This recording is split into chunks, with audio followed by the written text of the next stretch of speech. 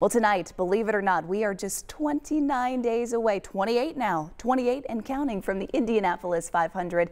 And right now, preparations are underway. From next week's mini marathon to the race itself, there are dozens of events planned between now and May 26th. So tonight, our Anna Chalker shares how people are getting ready for the month of May.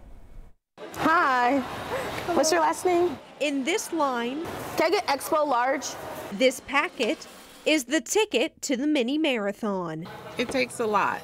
It takes a lot of people who actually want to be a part of it and understand what it's all about. So, As hundreds of volunteers pick up their gear, they're ready for the big race. Whether it's their first year or 10th, volunteers say there's a shared excitement. it's neat because there's people who've been doing it for lots and lots of years, and then you have me, a newbie. We really rely on them for the support and the assistance at all of our events, so we really appreciate everything they do.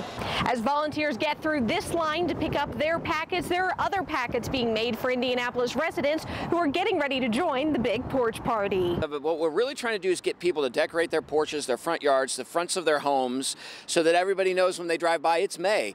It's a party that lasts all month long with 500 themed decorations. So when the porch parties are kicking things off, I really know that it's around the corner because the fans are with us as we do that countdown, the final countdown to the Indy 500. And one thing that volunteers and neighbors agree on. It is the month of May.